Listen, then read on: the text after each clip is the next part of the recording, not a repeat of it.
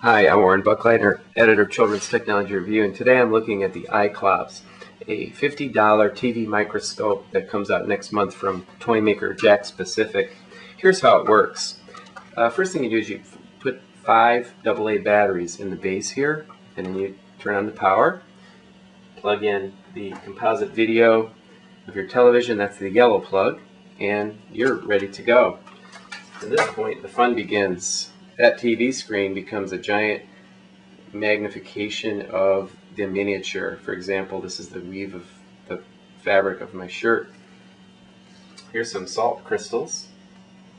You can see the perfectly square structure of sodium chloride. Compare that with the more random structure of sugar crystals. And then the more chaotic substance here, that's artificial sweetener.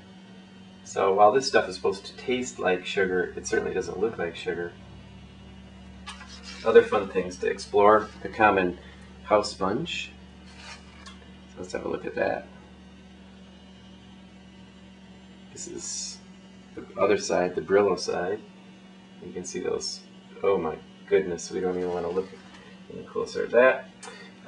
Here's some things that the kids discovered, that if you point this thing at the screen of an LCD, like a digital camera or an iPod or cell phone, you can see the individual pixels working together to bring the image that appears on the back. That is cool. Same principle, of course, has been around a lot longer with CMYK print.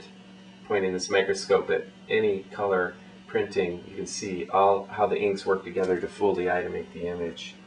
And that is really the magic of this thing.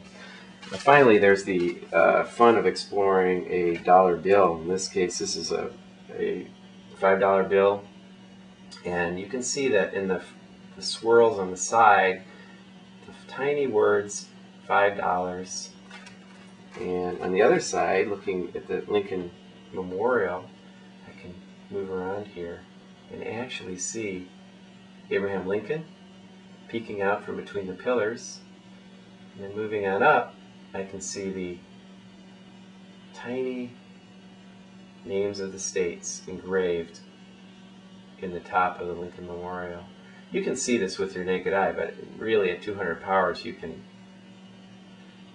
really have fun. That's the only setting for this microscope, but it's enough to really turn your television into something that is normally a passive device into something that kids can use to explore things.